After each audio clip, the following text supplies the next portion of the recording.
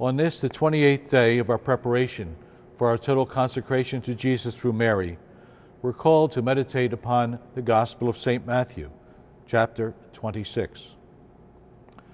Jesus had now finished all he wanted to say, and he told his disciples, "It will be Passover, as you know, in 2 days' time, and the Son of Man will be handed over to be crucified." Now, as they were eating, Jesus took some bread, and when he had said the blessing, he broke it and gave it to the disciples.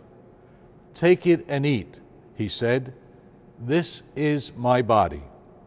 Then he took a cup, and when he had returned thanks, he gave it to them.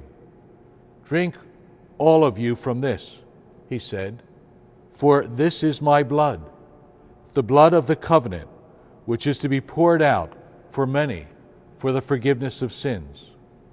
From now on, I tell you, I shall not drink wine until the day I drink the new wine with you in the kingdom of my Father."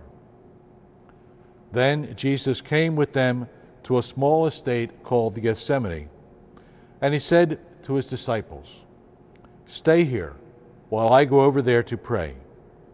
He took Peter and the 2 sons of Zebedee with him, and sadness came over him and great distress.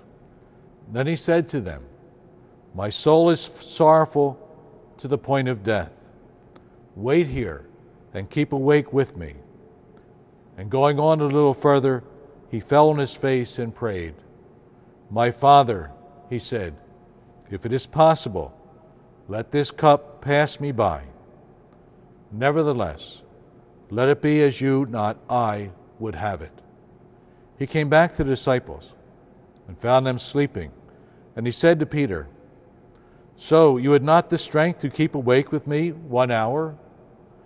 You should be awake and praying not to be put to the test. The spirit is willing, but the flesh is weak." Again, a second time, he went away and prayed.